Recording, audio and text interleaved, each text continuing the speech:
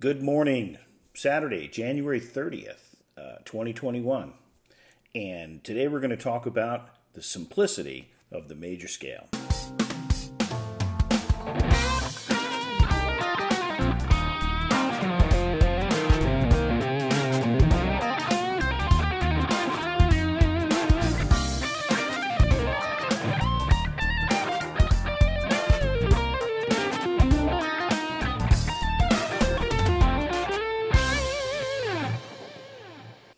Okay, when we talk about the simplicity of the major scale, there's a couple of things that we need to know going into this discussion. So if you're not clear on them, here's a brief explanation. You need to know this. It's not hard to figure out based on the explanation I'm going to give. One of them is tetrachords. The second item is solfege. And both of those are really simple because tetrachords are not like a group of hidden chords and only the musicians know. It's a way to describe the segments of a major scale. Okay? So when we look at the major scale is built up of intervals.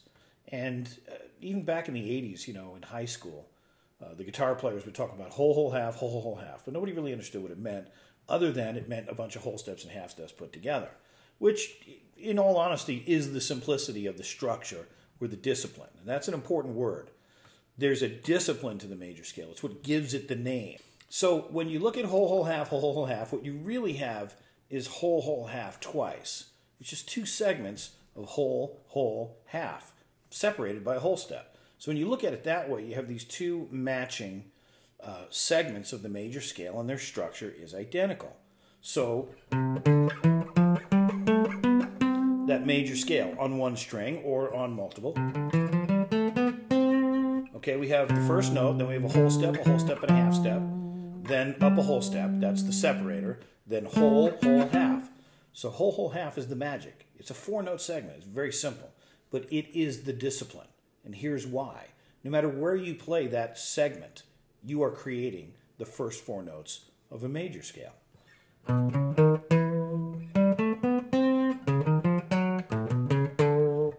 Whole, whole, half. So anywhere you start that, you're creating a major scale, at least the first four notes. Okay? So when you add the second four notes, you have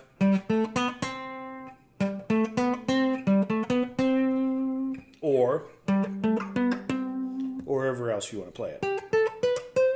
So when you see people say the 1, the 2, the 7, the 9, the 11, the 13, the flat 13, these are all interval names. We're breaking it down to the first four. So for the major scale, you have a whole step, and a half step.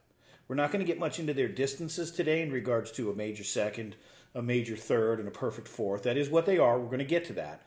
But whole, whole, half. Then separated by a whole step, you have another whole, whole, half. And that comprises the two components of the simplicity of the major scale. So now, looking at both of those together, we have whole, whole, half, whole, whole, whole, half. And that's the major scale. So wherever you play that or start that process, you create a major scale. So it doesn't matter where.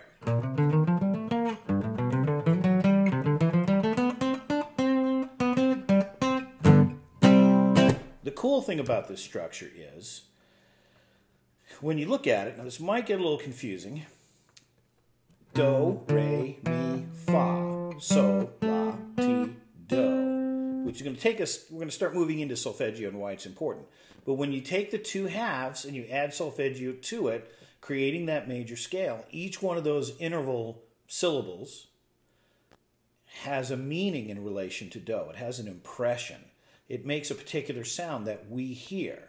So as a quick example of the two segments of the two tetrachords put together to make the major scale and the concept of solfeggio together, we have this. Do, re, mi, fa, sol, la, ti, do. What if we took this do and we pivoted it to so? We just called it so and continued the same discipline of the structure.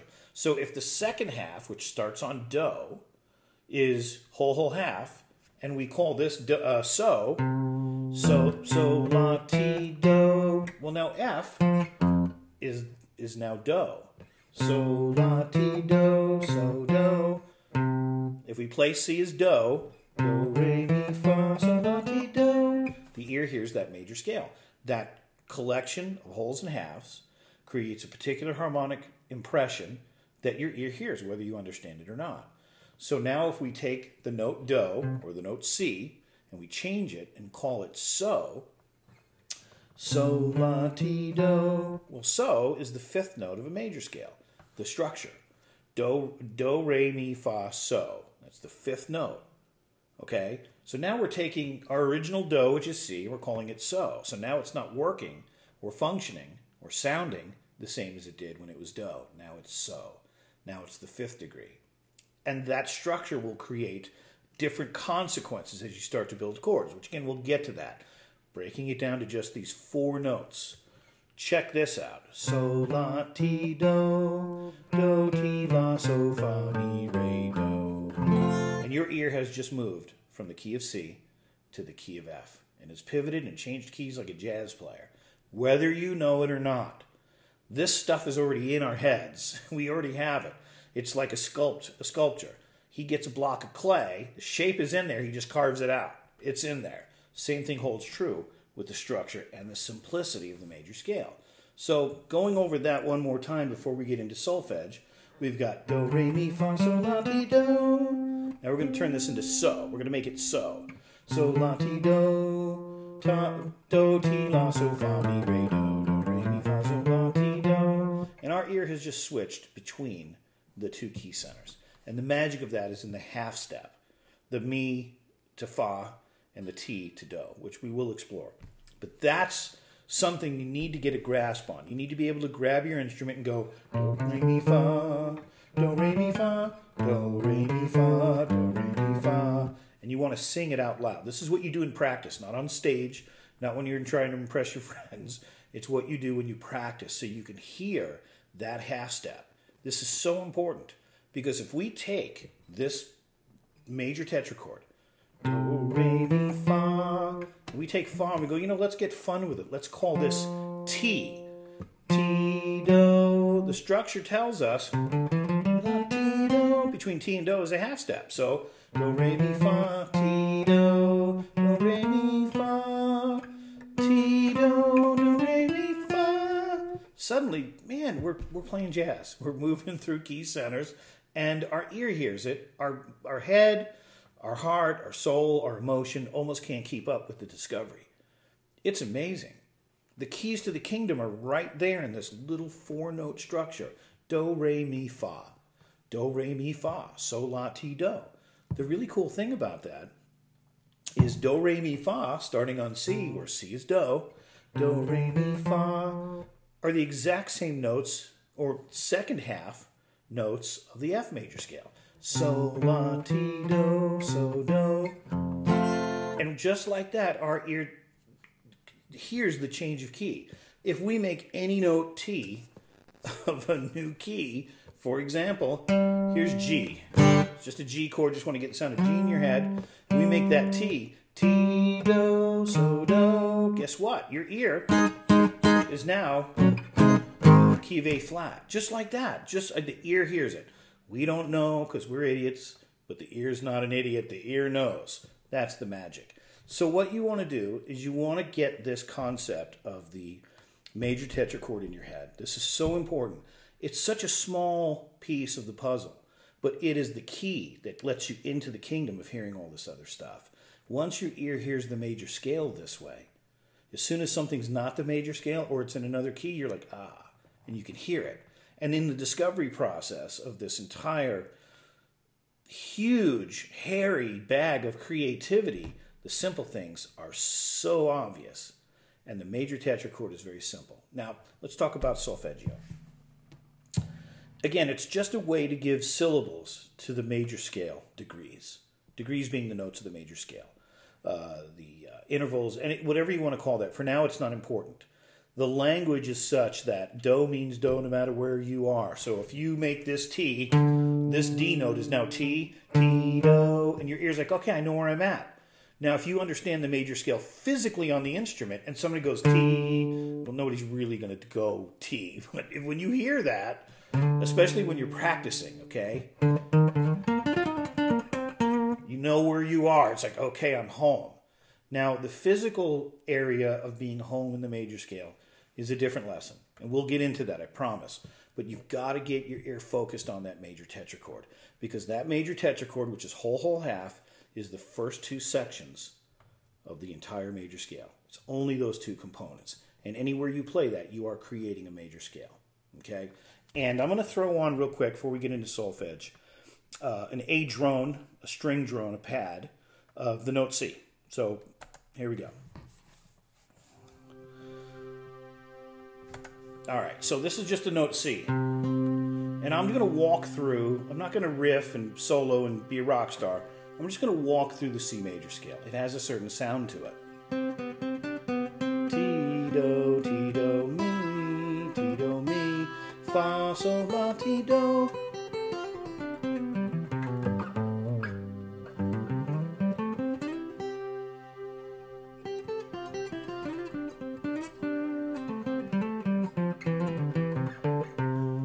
Okay, so now that C is playing, our ear hears C.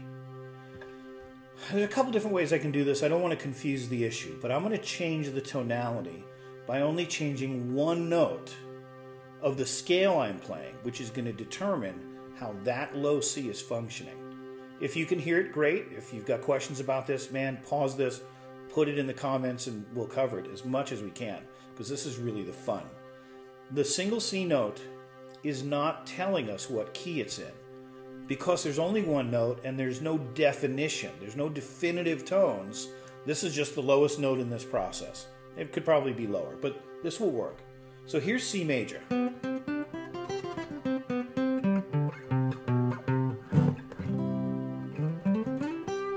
Now let's make this C minor.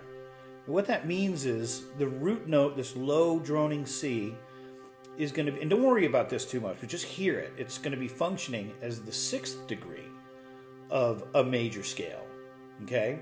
And that would be the key of E flat. But again, don't worry about that. Now the entire tonality in the room here has turned minor. It sounds sad.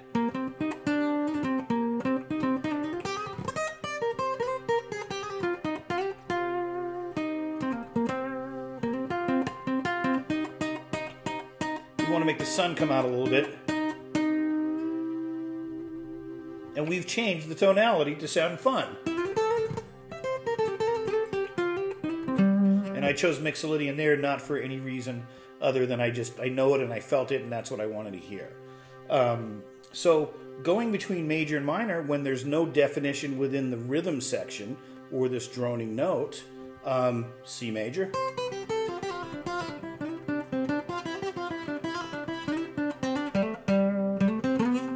Now making it minor.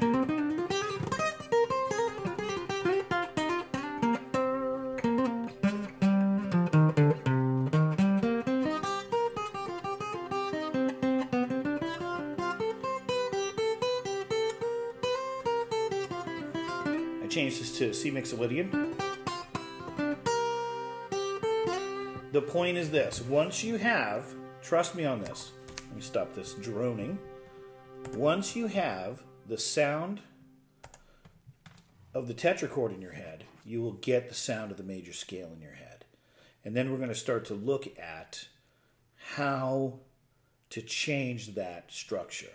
So when it comes to the building blocks of the simplicity of the major scale, don't be fooled by, Mary Poppins or The Sound of Music. Not Mary Poppins. Don't be fooled by the Sound of Music and how, how fluffy that movie is. That is a strong lesson in the major scale. And if you're a guitar player, man, once you have that thing under your belt, you can start to see all the pentatonics, you can see the diminished scales, you can see everything you need to see based on the modes, where you're functioning. And when it's time to play, and you have these things under your belt, you can play, and you can develop that playground that surrounds your bag of tricks. So you pull out a bag of tricks because a scenario or a particular playground that you're on has certain characteristics, we'll say, or restrictions. If you go to a blues jam, you got to play the blues. Well, some people, when they get to the first change in a blues progression, they're doing all their pentatonic stuff over a dominant chord, minor pentatonic stuff, which sounds bluesy.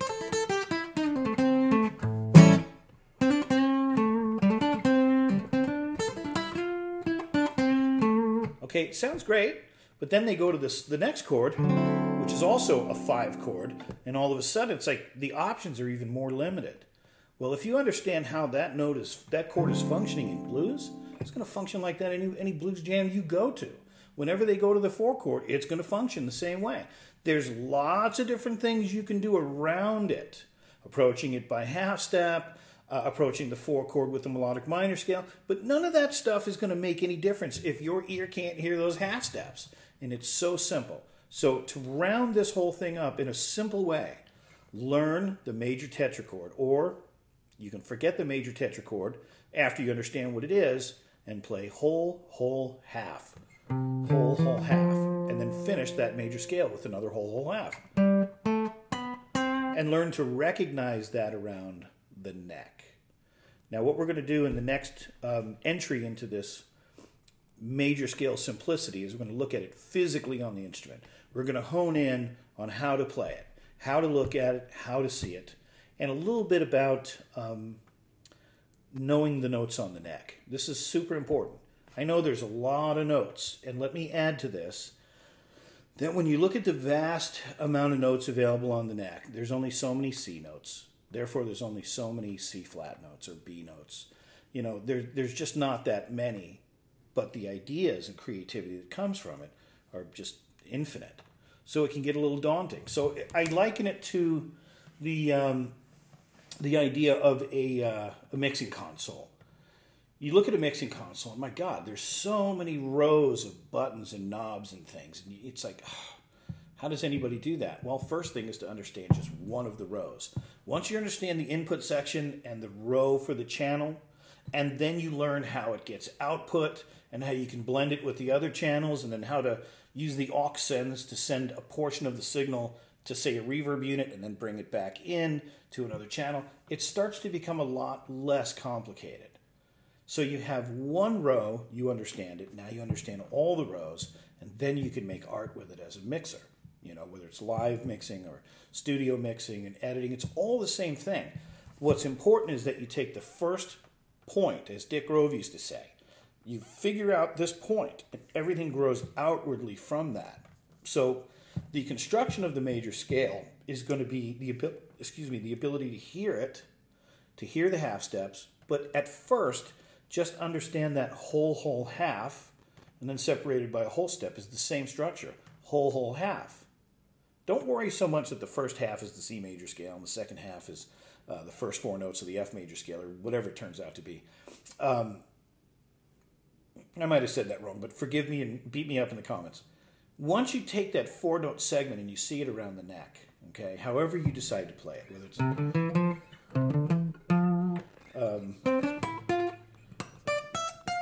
doesn't matter, and you practice it, you see it, you're going to know that when you play a C note, if you play that structure over it, or if you play a C major chord and you play that structure over it, you are further defining the major scale.